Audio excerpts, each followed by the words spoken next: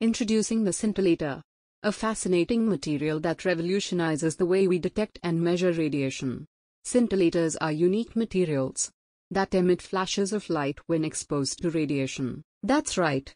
They play a crucial role in various fields, including medical imaging, nuclear power, and even high-energy physics research. Scintillators are made of special crystals, or organic materials that have the ability to absorb high-energy particles and convert them into detectable light signals. These light signals, also known as scintillation, can be captured and measured using photomultiplier tubes or solid-state detectors. Scintillators are incredibly efficient in detecting various types of radiation, such as alpha particles, beta particles, gamma rays, and even X-rays. Thanks for watching.